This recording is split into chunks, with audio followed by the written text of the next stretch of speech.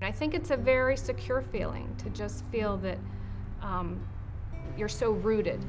I think if that were to be lost, it would change the whole fabric of the city. And I think if that, for some reason, didn't exist, Williamsport wouldn't be what it is today.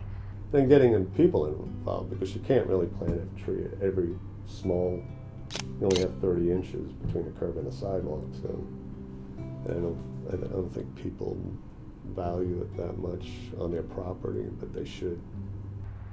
A lot of people move away and come back because they've missed it, and you have to go away to understand the value of what's here sometimes.